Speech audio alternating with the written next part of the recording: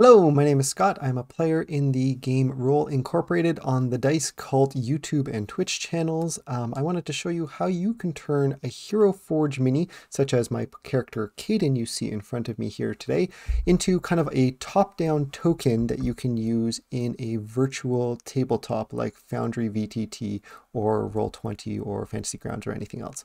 Essentially, we're looking at creating something that looks like this, but there's a couple tweaks that we can do to make things look better, and I'll show you that process for importing from Hero Forge using a free Photoshop-esque tool called PhotoP, and then importing it into Foundry Virtual Tabletop. All right, so first of all, this is Caden. He's got some fire on a sword and a dagger. From the top down, first of all, I'm going to try to adjust his pose. I don't like that I can't see that fire quite as well when we look down. So I've gone into Pose, Advanced, and I'm going to click on his sword, and we can do things like adjust the direction of his fire. I'm also going to kind of focus his nose, his face pointing downwards, and I'm going to adjust the wrist of his dagger just a little bit, see if I can't make it look. Yeah, I think that'll work well. Now, the main thing that we want to do while we're in Hero Forge is we want to go to Base, and we want to click on this bar right here, the slot base, because that gets rid of the vast majority of things that we want to be able to edit out later. So we're going to turn it just like that. Perfect. Now that we have it, let's grab, I don't know, snipping tool. That works. We'll say new snipping tool, new snipping tool, and we'll drag a box around Caden. Perfect, we've got it. All right, so I'm going to put this aside for a moment. Photopea.com. This is the next thing that we want to use. Photopea.com. This can do all kinds of editing, and it's really simple editing that we're going to be doing. So I've got my snipping tool thing here. I'm going to say copy right there. I'm going to go back to Photopea and go Control V to paste, and there we go. So now we want to remove all that background color. So I'm going to go to the magic wand selection. I'm going to select the background color, and I'll hit the delete key. Gone. Now, there's a little bit of that background color there. Any others? Don't think so.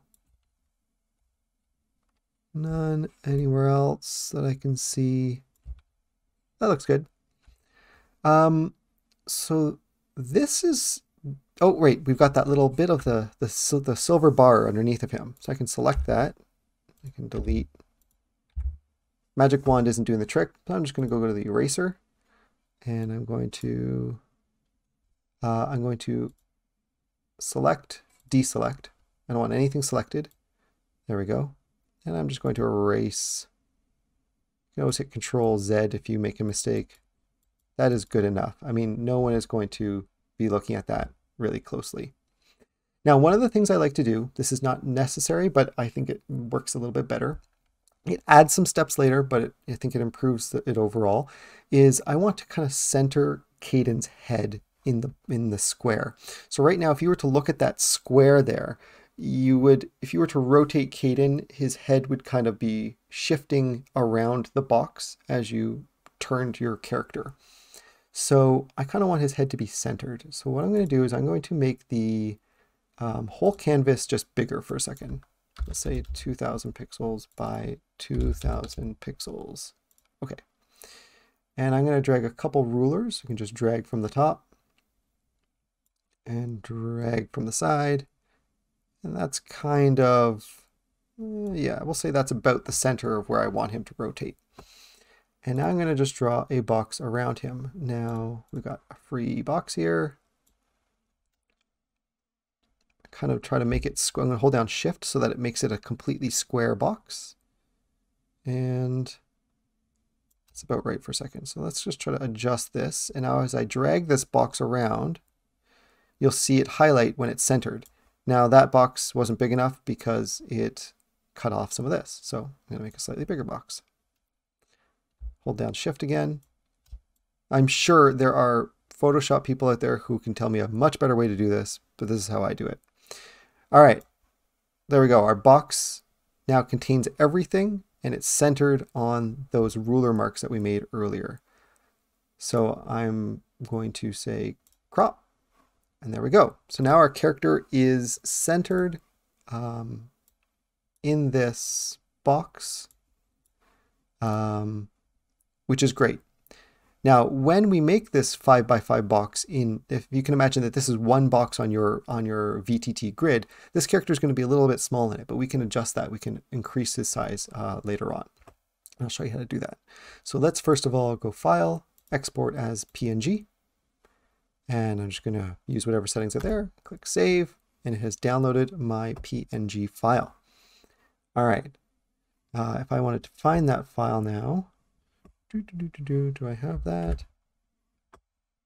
Yeah, so it's in my downloads. That's perfect. And I can open it and see it there. Okay, I am going to go to my installation of Foundry VTT. All right, so this is my Foundry VTT installation. We're going to go to this pocket dimension. You can see there's some example ones I've done already. Maps by an edited map I made from, I think it's CZE and PEKU. Can't remember their exact. There's some assets here from Forgotten Adventures and various things. So let's go to our character. In this case, I've created a character here called Caden. Now what you want to do, in case you are not aware, there's two ways you can edit a token. If I was to just double click a token that's already on the map, I'm only editing that specific token that's already on the map, meaning this token here, Marin. If I edit this token, it only edits that token there. If I drag Marin from the side here back onto the map, Marin right here, those changes I have made to the token won't have taken effect because this is kind of what we call the prototype over here. And any changes I make on the map itself don't count towards things that are over here on the side. So what we want to do is actually change what's called the prototype token. So for an example, if I was to open Marin here, there's just a token icon here. If I was to open Marin here on the right hand side, you see prototype token. If you want to make a change that's going to affect all tokens for all time, or affect that character sheet or that NPC for all time, whenever you place that token on the map, you always want to adjust the prototype token. So we're going to go to Caden. We're going to edit his prototype token. And I don't even need that anymore. We are going to go to Image, pick a new file. You can tell me off for having messy file structure later. I'm going to choose a file at the bottom here. There's our saved PNG. I'm going to open it. It's selected, and I'm going to say Select File. So it has been updated once we click the Update button. So we'll click Update Token, and I'll drag Caden onto the map. And we can see that Caden is dead. Now we can see that this is the token that we created. Now it is a little bit small. It might be perfect for a halfling, for example, but we can now adjust this token size. Again, if we want to adjust just this token, we can edit this token. If we want to adjust all tokens in the future, we want to make sure we open the prototype token. So let's go to Caden sheet over here, prototype token, and we go to Image, 1 square by 1 square. That's perfect. That's for a medium-sized creature. But we can adjust our scale here. So we're going to up it to say 1.5 for a second and say Update Token. Now that token hasn't changed. Let's drag a new one on. Perfect. Actually, that's a pretty good size. And I'm going to get rid of that old one. So now any token I drag on here, because we adjusted the prototype token, it's already coming through at that 1.5 scale, which is great. Now I'll show you, I did this a bunch already with other tokens from Hero Forge as well. I've made a number of different versions and trying out different things, different style of flames.